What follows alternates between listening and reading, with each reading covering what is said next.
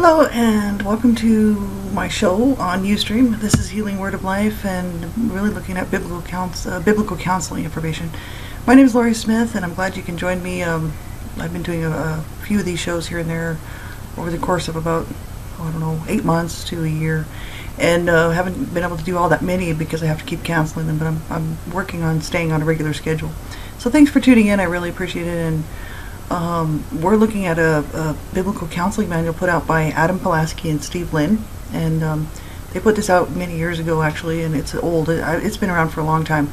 I actually saw this years and years ago, probably at least 6 years ago, and it's free on the web. You can grab it. It's just Biblical Counseling Manual, Adam Pulaski, Pulaski, or Steve Lynn, Lihn. You can also find it as a course on a free course you can take on Immanuels.org, IMMANUELS.org. You have to go to their store if you want to access it, and the store it's a little free resource. At least it was. I should check that out. It wasn't too long ago that I took a look. And you have to go to the store, and it's there, and it's free. You just click on it. It lets you right in, and you can just do the study. And this particular manual is set up there as a course, so you can go through it and do the homework and do the journaling or whatever they have set up there. And I'm just looking at it mainly as part of my healing journey. And I also took a course, biblical counseling course, with a school down in the States, Valley Bible. And Wayne Eric Johnston was the teacher. And I had to, it was like it was a 2-year course, I think it was. And it's been a while now, but I got a certificate in biblical counseling, and haven't been certified. So I'm not a certified counselor. I'm not a certified biblical counselor. I'm not a certified counselor of any kind. This is mainly my own healing journey that I'm kind of going through on all my shows here. And I've got an associate's in biblical studies, and working on a bachelor of ministry, and still working on studies all the time. And just love God's Word and love to share what He's done in my life and what I've seen Him do in other people's lives around me. And I know, it's just by the grace of God that I'm here and I'm able to do these shows, and I'm just so thankful, and I just want to share what I know that the Lord has done for me in my life and how He's blessed me, and I like to share His Word. So thanks for being here. I appreciate it. I'm an author, and I wrote 3 books mainly dealing with the abuse that I suffered as a child, and it wasn't so much to point fingers and name names and that sort of thing, and wasn't so much all about retribution and justice, but I wanted the world to see what abused children go through from the eyes of a child, of someone who was abused. So I wanted the world to know, that this sort of thing happens, and many times it goes, no one will know about it. Children die all the time, because of abuse, and if they don't die, they're injured and they have to live this life, and if it's not reported and they don't get any help, they can really struggle and struggle and struggle. And, in my case, there was intervention done. My parents were brought up on charges, both of them. I'm the last of 7. I'm the 7th born, the youngest child in the family. And we had social workers around, and it was documented. But so many people's cases are not documented because there's no help for them. There wasn't any help for us anyway, even though we went through the system. But the abuse just continued on. But the thing is we at least have documentation where so many other people don't, and they have no validation, no one to validate what happened to them. And I just like to be a voice out here, for people who are struggling, and to say, not to give up. And there is hope, there is help, and I'm just kind of, like I said, by the grace of God and some really good friends, I'm still here, and just want to be a voice out here shouting out to people, do not give up. So thanks everybody for being here, and I appreciate it. My shows are all dealing with adult topics, and if you're underage and under the age, where you feel, minors should not be listening to this material, and it's definitely for adults only. And so if you're not old enough to be listening, have an adult check the show out. I used to say this on all my shows. I did a series of 1,000 or actually 1,500 blog talk radio shows, all dealing with child abuse information. And I used to say that on all my shows because it's so important, right? And if you're a survivor, this sort of material can trigger people. You have to be in a safe place when you're listening. So thanks everybody. We're gonna get right into it. We're looking at a section in this PDF called Barriers to Wholeness, Failure to Receive Forgiveness. And we looked at bind, loose, and cast out last time. That was just a short little topic.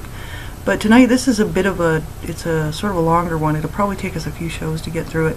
And it's barriers to wholeness. So, you know, what would be a barrier to wholeness? Well, what they're talking about is failure to receive forgiveness. So, you know, we want to be whole. You know, Christ has made us whole. Christ, you know, if we are free, and if we're in Christ, we are free. We are free indeed. We are no longer that old Lori. You know, we're no longer that old person. If we're born again and we've received Jesus as our Lord and Savior, and it's His life that we live now, really, because we died on the cross, and now it's His life, you know, that we live, and it's Him, and He lives through us. If that's true, you know, we shouldn't, unfortunately, like myself, have these issues that we're still dealing with, but we all know that we do. And a lot of it has to do with the flesh, and some of it just has to do with just not, maybe it's just all the flesh, I don't know, but some of it, it just seems like some people maybe just haven't moved on. And I know for myself there's several issues that I'm still working with, and probably just haven't given it up to the Lord.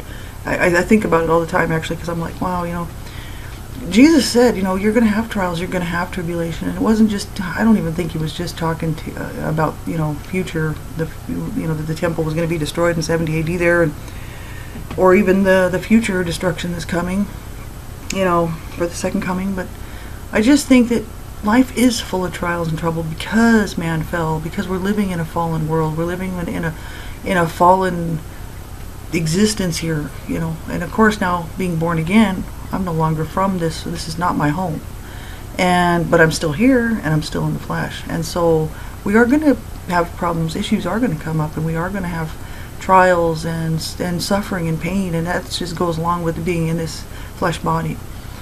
But we know, you know, we're in Christ, so we're not a people without hope. Praise God. You know, we got to get into the New Testament, and I love to be in the Old Testament. Actually, I study more in the Old Testament than I do in the New. But you know, we got to remember especially what the Apostle Paul said, because he was very, very good at describing, you know, what we have in Christ, you know, and we have forgiveness. So failure to receive forgiveness really is a barrier to wholeness, and I agree with what they have to say here. And they said, perspective. They said it's purely an act of God alone, by His grace, that we have been forgiven of all our sins. We did nothing to earn it, either by fasting or praying. We simply receive it by acknowledging our sinfulness, and realizes that Christ died for and freely gives redemption by the forgiveness of our sins. And we are made whole and washed clean in our conscience, and kept that way by the water of the Word. So they reference Ephesians 2, 4, and 5.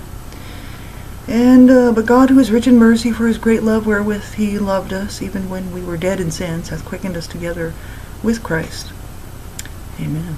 1 John 1:9, if we confess our sins, He is faithful and just to forgive us our sins, and to cleanse us from all unrighteousness. In Hebrews 10:22, let us draw near with a true heart, in full assurance of faith, having our hearts sprinkled from an evil conscience, and our bodies washed with pure water. So, in Christ, you know, we've been redeemed. He paid the penalty for our sin. You know, He became sin. He took it upon Himself, you know, at the cross, you know, to give us life eternal with Him, so that we would no longer be separated from God. We would be brought back into right standing with God. It's His righteousness, not mine. So, if that's the case, you know, then I have been forgiven. But I know I don't struggle with the issue of receiving forgiveness. But I know that there are people that do, and that's why we're going through this study. And you know, because I know and recognize and realize that I still, and I never will attain perfection in this flesh body. It is not going to happen. There's only one perfect, and that's Jesus Christ. Hallelujah. And I know I'm going to mess up, and I mess up all the time, and I have to repent, and I have to go before the Lord on a regular basis, every day pretty much, sadly enough. And I have to sit there and I have to confess that sin, and, you know, ask the Lord, say, Lord, I need your help. You know, I don't, you know, help me to never do that again, whatever it is, you know. And it's, you know, I think it's just being, we just need to pay attention to what we're doing, and get into the Word and find out what we're supposed to be doing and what we're not supposed to be doing, and then live it. Allow Christ to live in us. the Holy Spirit to help, to guide us, to train us, to be, our teacher. Hallelujah. And how are we going to learn apart from God's word? It isn't going to happen. So it doesn't mean there's not good people out there, that, there's always going to be good people out there, but it has nothing to do with that. It's His righteousness. And by putting on Christ and putting off the old Lori, putting on Christ, and every day walking in this newness of life, which is the life in Christ, with Christ, because of Christ, hallelujah, I can walk free. And we all can, right? And so, but when we make mistakes or mess up, we do need to go before the Lord and confess. And we need to confess that sin, first of all, acknowledge it before God. He knows it, He's seen it, He knew we were going to do it. And it's like, try not to do it again. My big problem is I just keep repeating things, but it's like, I'm like, oh Lord, forgive me. Because He knows our weaknesses, So there's hope. It says, some do not receive forgiveness because they are still trying to be good enough on their own merit, striving to be perfect under the law. But instead we are to be in listening obedience to Christ and His word, trusting in His righteousness, and the practice of His presence rather than practice the presence of the old man, the old flesh nature, right? It is by the blood of the Lamb and by our testimony to all that Jesus did on the cross and in His resurrection that our sins are forgiven. And by His resurrection we live in righteousness, and we are to act forgiven by what Jesus did. Receiving this truth is our responsibility, and God will not do this for us. So if we're struggling in this and we're just thinking, I'm such a low life, how could I even call myself a Christian? Am I really born again? And not receiving forgiveness, even though it's already been done. The moment we accept Jesus Christ as our Lord and Savior, whatever time that is in our life, that we do, we're forgiven. Because He did it 2,000 years ago on the cross, we were forgiven. But when we receive it, and we say, Lord, thank You for taking my place on the cross. And thank You that I am forgiven because you took my sin upon Yourself, and I am now made Your righteousness.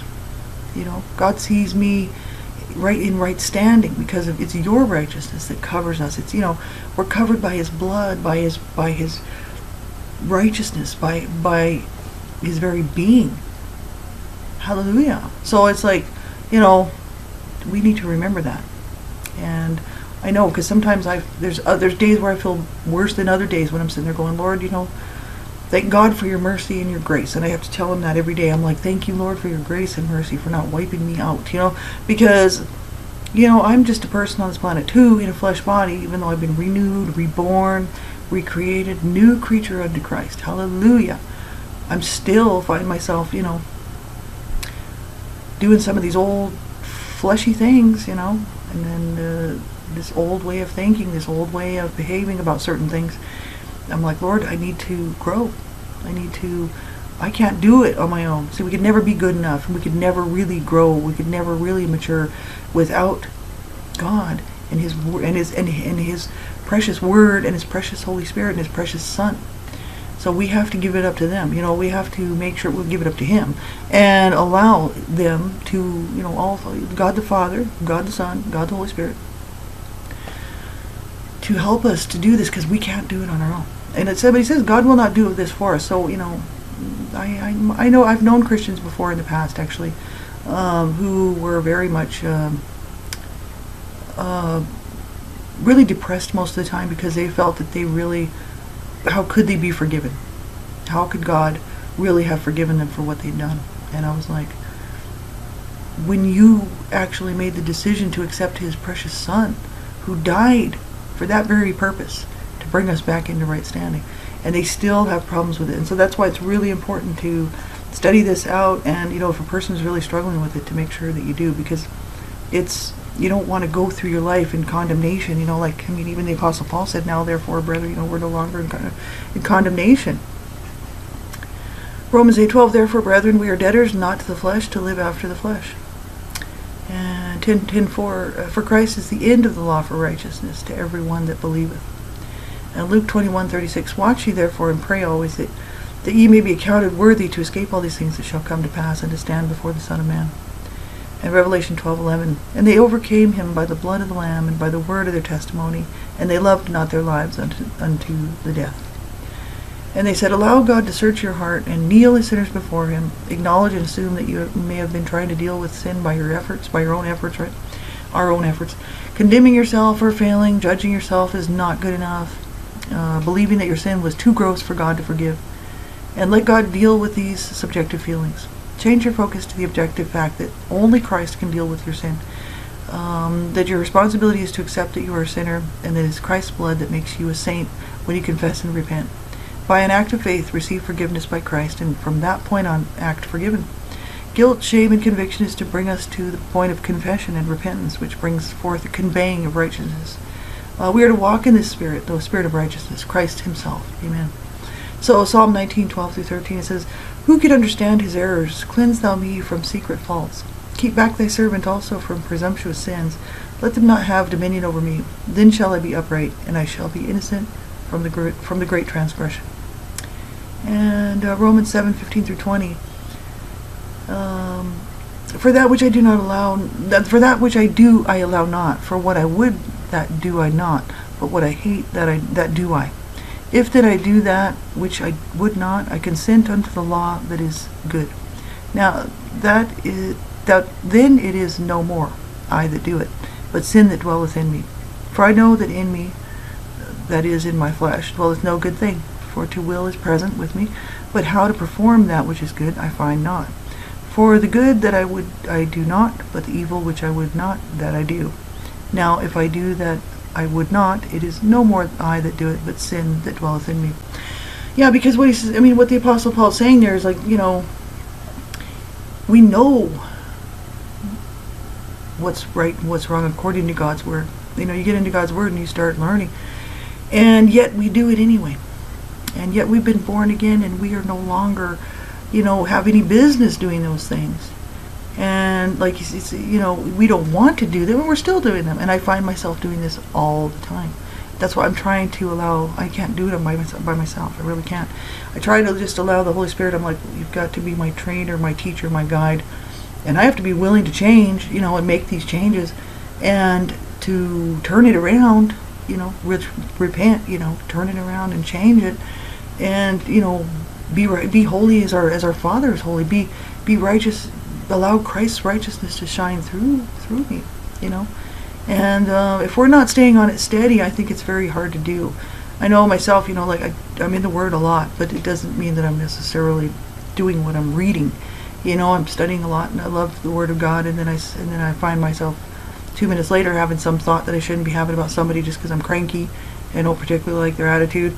Instead of praying for them, what am I doing? There's the tongue, And we're going to be held accountable for every idle word that we speak. So I'm going to be seriously held accountable. But I know that the Lord has forgiven me. I've already asked for forgiveness. I received it at the cross. Amen. Because I died with him and was reborn, resurrected. I'm going to stand in judgment anyway for my works. This is a serious issue. Because, do I want my works just blown away in the chaff? Or do I want God to be pleased with my works? It's not about rewards. I don't care about rewards. I'm not rewards motivated. I just want him to be pleased, and say, good job, faithful servant. Good enough for me. If I could even get that, I'd be pretty happy, because I'm seriously, I can't, obviously, none of us can make it on our own. It is only because of God's mercy and God's grace and in his righteousness that we're not good. I don't even think we're capable of good. But he is good. And so it's his righteousness and his love and his mercy and compassion and goodness and everything that is good that I'm supposed to allow to flow from me, because it's from him, not from me. So we could never be good enough. But it's by allowing God to shine through, the love of God to shine through us, and loving our neighbor as ourselves, loving God first place, loving our neighbor as ourselves. You can't buy your way into heaven. Nobody can. I can't. Nobody can. We can't do enough good works, but still, yet we are to do what he said. And so, yeah, we're going to make mistakes. That's the issue. I've actually talked to some Christians who think that they've made it and that they're already there, and I'm like, good on you there, buddy, because I don't know, have you taken a look in the mirror? You know what I mean? You're still here and you're still in the flesh, And if we could record your thoughts, it might be interesting to see. You know what I mean? Only God knows. God knows what the intents of our heart is. And God knows what is going on in our mind and what's going on in our thought processes, and where He is in our life, where He stands, and just how much we care about what He told us in His Word, and just how much we want to do what He's told us to do. And then when we ask for forgiveness and we go before Him and we confess our sins, we're forgiven. And we can know that we are.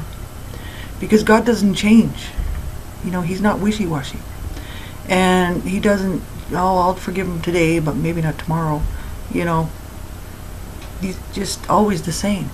Today, yesterday, and forever. So, you know, He's given us His Word that we are forgiven if we confess our sins, and He knows in our heart that we're really trying to, not in our own abilities, but we're trying to learn and grow by His Holy Spirit and by His Word and by Him, you know. Then He knows who are His, right? So we don't have to be in condemnation, you know. But then again, we need to remain humble. And I think, you know, there's a difference between humility and being under condemnation, you know. And so, like they said, guilt, shame, and conviction is to bring us to the point of confession, which it does, and it did for me, for sure. And repentance, which brings forth the covering of righteousness. So, you know, we're to walk in the Spirit of righteousness, Christ Himself. And the change portion they have here, they say, we are not only to deal with specific acts of sin, but with its roots. And the structure of sin in the human personality originated when we turned from the truth in God to embrace a lie about Him. So as we respond to life from our darkened heart and mind, sinful thoughts and deeds flowed forth as water from a polluted fountain.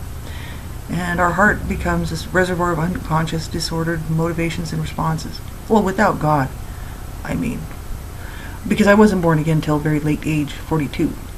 So, I mean, I didn't really have God in my life until the age of 42. So, I got a long, you know, road of these issues of polluted fountains and, you know, disordered motivations and responses. I mean, I thought I was a good person because I didn't want to go around hurting people, but it had, you know, I was not a good person, you know, and I'm still not. It's Christ who lives and dwells within me that is good. Amen. So, you know, they're saying we deal with this by no longer living by our feelings, but by our will, and our will based on the Word of God, which in time will change the root of our being. So it is a root issue, and unless we're willing to really look at what's going on in our life, like let's just say there's just something, you know, I'm doing that I know, because I know I do this all the time, actually, because I'm constantly in trouble, you know, not doing what God told me to do and what He says in His Word, and then having to repent about it. And if I want to actually grow, I'm going to have to get to the root. And the root is probably more than anything pride. Because that's Satan. That's him all over. You know, his issue was pride. And so it very well could be a pride issue. I wouldn't doubt it. Probably doesn't have a lot to do with most of my problems. And also, what do you want to call it? Lust. Maybe lust. I mean, more than likely that's what it is. So if I can't get to the root of it, it's not going to change. I'm just going to keep doing what I'm doing. And people will, not just me, like anybody who's in Christ, who's still walking in this flesh body here, you know, born again, loves God, and still, we're never going to reach perfection here, you know. But if we're not growing, you know, if we're not manifesting, you know, this new life in Christ, and we're not growing, and we're not maturing, and we're not making progress in there, you know, then it's kind of like it's like a sort of a crop failure. It's like little, you know, you're just kind of stunted, you know, next to the wheat that's really growing up, and it's beautiful, and you got this little stalk down here with a couple of sprigs on it, all because we don't want to surrender completely and be in complete obedience, you know. And I think it has a lot to do with it. And then we feel guilty, so then we're like, oh Lord, forgive me, you know, that whole guilt trip thing, you know, just like in the book of Judges there, you know, with the children of Israel. I just read Judges, and you know, they just forsook the Lord, and they just went and worshipped all these idols and took on all the gods and religions around them, and then they were chastised. They were in judgment, and they had to face discipline from God. And He let certain people, attack and take them over for 12 years here and so many years there by certain groups in the area. And then they'd repent. It's this whole cycle of, they'd repent. They'd be like, Lord, we've sinned.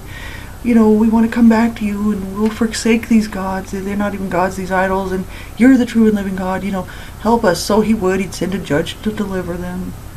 Most people that read the Bible know the cycle of Judges. And it's just like, repentance, and then sin, and falling into that whole sin trap, and then idolatry, and then repentance again because of discipline and judgment, right? And, that's not very fun. It's not a fun way to be. I'd like to make some progress and get off the judge's wheel. You know what I mean? Like, really, it's got to be. It should be better than that. Our devotion to God and our love to God.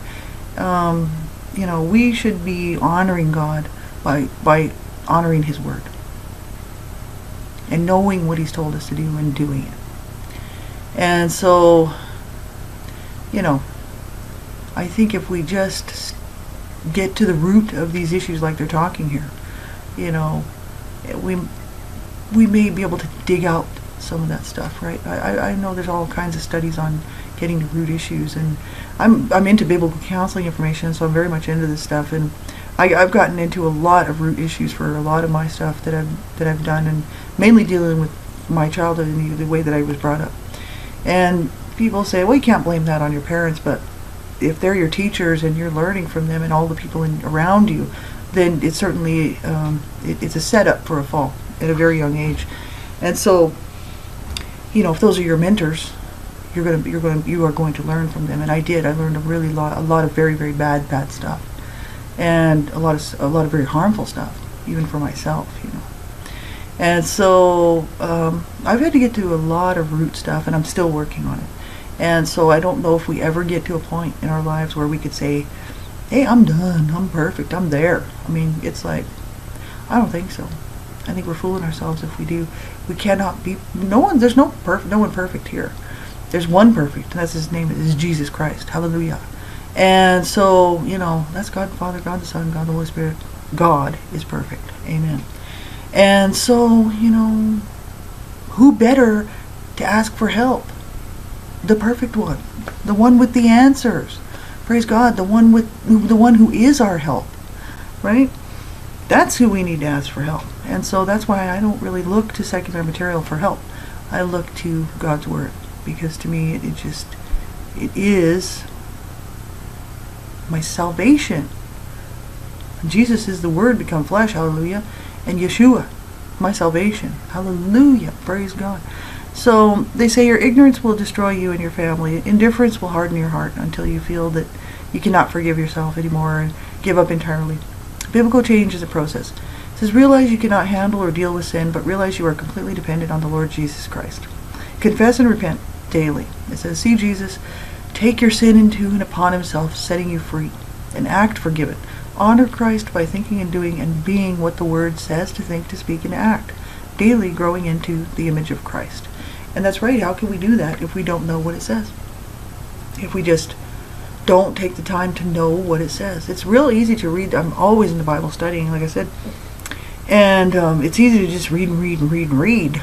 But at some point you got to stop, and you actually have to really let it soak in what it's saying. Because, it's easy to read a book and just scan through it. Oh, it's great. It was a great story. And not pick up much from it, Literally, we have to sit there and just soak it in. And put it in here, and put it in here in the heart. It's not just up in the head knowledge. That has very little to do with it. It's some of it. It needs to be in the heart, And so I know for myself, that's what I'm doing, And I know that I can't do it by myself, and I know that there's no way of doing any of this by myself. It has to come from God. And so, I just give it up to God, and I'm thankful for His mercy and His compassion. And they actually referenced Ephesians 4:17-18.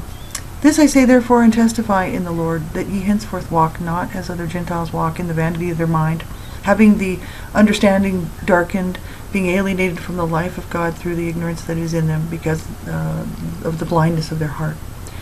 And they reference Romans 1:18 through 23. Well, this is the great book of Romans here. For the wrath of God is revealed from heaven against all ungodliness and unrighteousness of men who hold the truth in unrighteousness, because that which may be known of God is manifest in them, for God hath showed it unto them.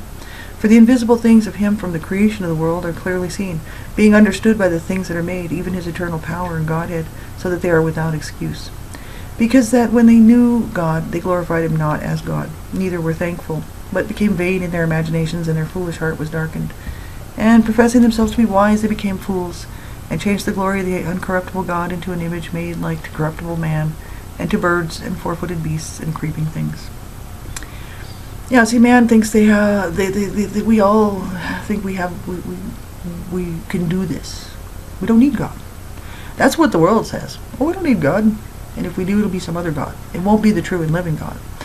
And there's only one true and living God. That's God the Father, God the Son, God the Holy Spirit. That is our Father Creator. Hallelujah. And, we know.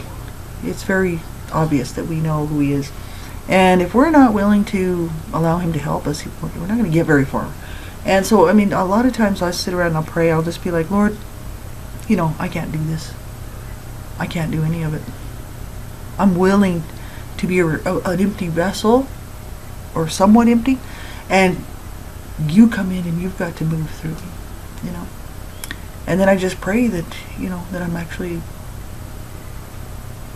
open to receive what he's doing and what he wants me to do, and what his will is for my life.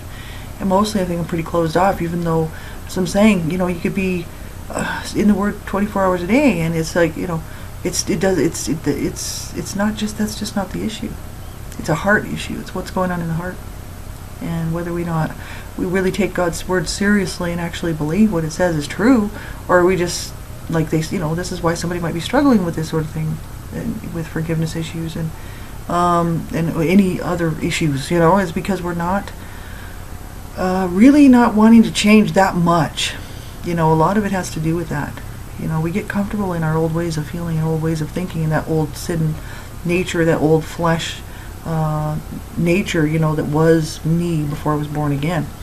And I stayed like that for a long time, so it's hard to let that go, because I'm like, well, then who am I if I don't have, I can't really recreate. Who am I? Well, I'm not supposed to be.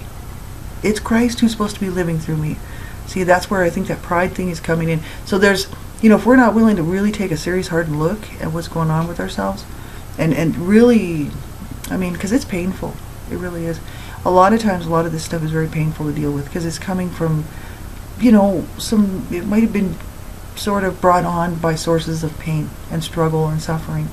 And I know mine was, a lot of mine was. Not all of it, but a lot of it.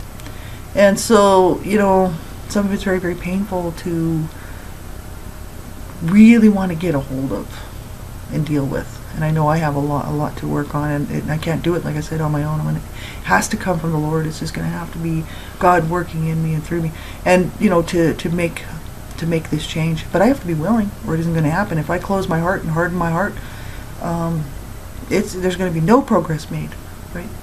And those roots won't be rooted out, and I'm not going to grow and mature in Christ. So, and I don't want that. I want to be, when I go to meet my Lord and Savior, when I go to be with him, praise God, for eternity, to serve him, to worship him, hallelujah, I want him to be pleased with me. That's right.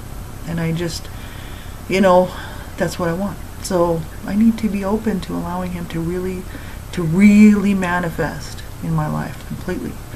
We have to surrender all of ourselves. And that's not easy, because part of me wants to keep some of this back. It's like, really? Surrender all? And it's like, yeah.